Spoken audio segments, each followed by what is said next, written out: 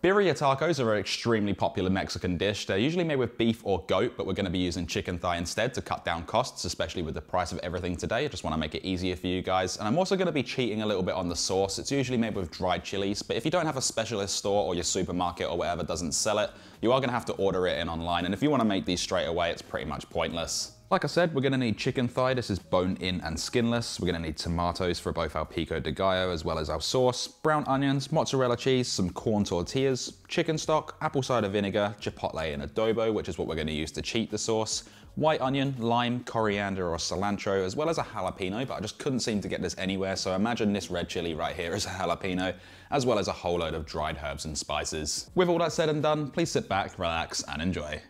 Alright, starting out we're making a Pico De Gallo, so we need 5 tomatoes that can be sliced into quarters to make them easier to work with. Now you don't have to do this, but I'm removing the seeds and pulp as it can make the salsa a little bit soggy, but if you do this, don't throw them away, we can use them in our sauce later on. As for the remaining tomato, lay it out flat on the bench and slice into thin, even-sized strips, rotate at 90 degrees and dice into small pieces. Also for a quick tip, if your knives aren't the sharpest, just flip the tomato over and slice it on the flesh side. Next is to dice 1 white onion that can be substituted for red onion if you prefer, and all of the scraps including the peels, tips and root can all be saved for a stock. You also don't have to make the horizontal slice if you think it's pointless, but it does create more flavour as the cells are more broken down, and all you should be left with is this little root piece. I'm using 10 grams or 0.3 ounces of coriander or cilantro. I know lots of people don't like this, so for those that don't want to use it, you can just skip out on it, but for those that are using it, just give it a quick rough chop.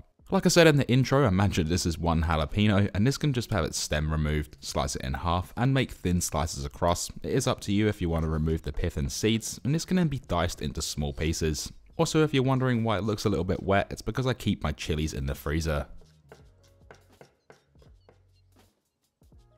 The last thing for the Pico De Gallo is 2 small limes or 1 large one, to which can be halved and juiced by hand, or with a citrus juicer, just use whatever you have. Let's then add all of this to a mixing bowl, try not to spill it everywhere, which I seem to be doing quite often lately. I recommend only adding in half of the lime juice to start, along with sea salt flakes to taste and cracked black pepper, and just give this all a really good mix through. The reason I say only add half of the lime juice is because we can always add but we can't take out, so once mixed just give it a quick taste and adjust the taste with the lime juice if needed, as well as extra seasoning, mixing it through again, leaving us with this delicious and fresh Pico De Gallo that can be placed in the fridge until ready to serve. Now the rest of the ingredients are pretty quick and simple, so with another 5 tomatoes, slice them in half, slice each half into quarters and slice into large chunks, which doesn't need to be precise at all. Next we're going to need 2 brown or yellow onions, slice them in half and cut into large chunks, which also doesn't need to be a certain specified size, just make sure they're actually cut and just don't put them in whole. Garlic is a must in this recipe and we're using 6 whole cloves that can be roughly chopped, and you'll see later on into the recipe the reason why none of these ingredients are being finely chopped. Like I said in the intro, I'm using mozzarella as it's easily accessible. This also weighs 350 grams or 12.3 ounces that can be freshly grated, but you can also use a cheese like Monterey Jack, which is also a really great melting cheese. Last but not least, slip 1.2 kilos or 2.6 pounds of bone-in chicken thigh into a mixing bowl, generously seasoned with sea salt flakes and 1 tablespoon or 20 milliliters of olive oil or any oil of your choice, and get in there nice and deep like to massage your thighs, and if you think this is gross, just use a spoon or some tongs. Place a large high-rimmed pan or pot over medium-high heat, add in 2 teaspoons or 5 grams of black peppercorns, 1.5 teaspoons or 4 grams of cumin seeds, 1.5 teaspoons or 3 grams of coriander seeds, 6 whole cloves, and half a cinnamon stick that's been broken up. This can then be toasted for 1.5 to 2 minutes or until lightly golden, and this is going to create a warm, floral, slight spicy and earthy combination of flavour and aroma. Once done, remove the spices, placing them into a bowl, and place the pan or pot back over medium-high. Add in 1 tablespoon or 20 milliliters of olive oil or oil of choice, add in the chicken thighs, try not to overlap them, and sear for 3 minutes, just until they've created a golden crust like this, then flip them over and repeat the sear for another 3 minutes.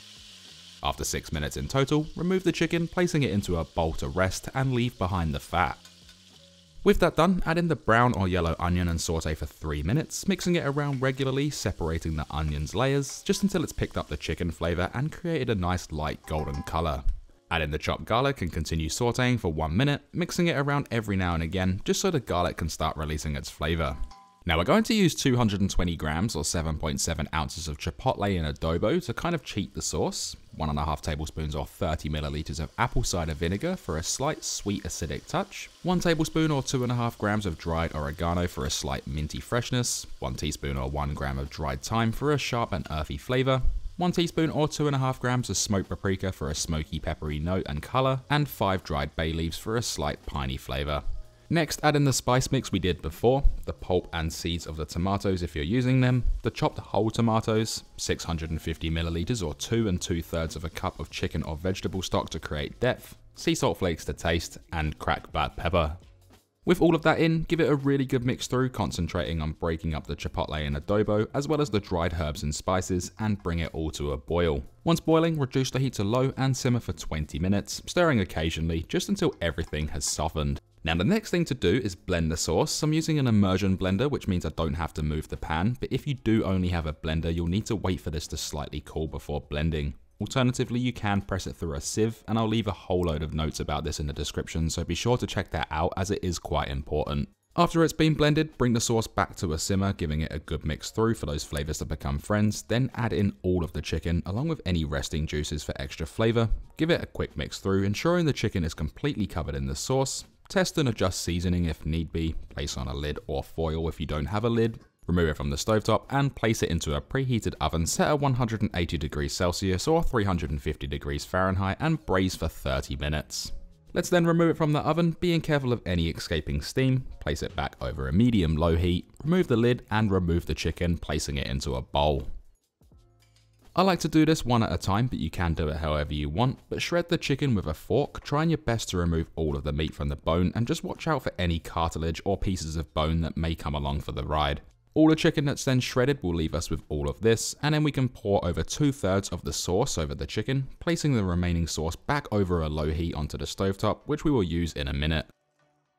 Give the sauce and chicken a really good mix through, making sure every last bit of it is covered in the sauce, and then just set this aside for the time being.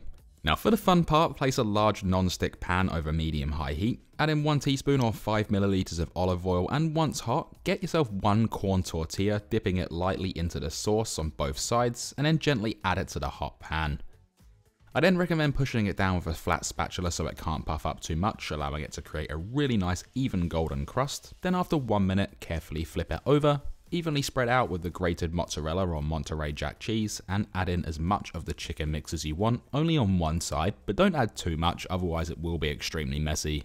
This can then be gently folded over, pushing it down, and the melted cheese will act as kind of like a glue to lock it in place. We're then going to give this 45 seconds to 1 minute on each side, just until it's created an extremely beautiful golden crust, then remove it from the pan and place over a wire rack, continuing with the rest. Let's then lay these out onto a board, plate, or whatever you have, and I'd say 3 is a good amount per person.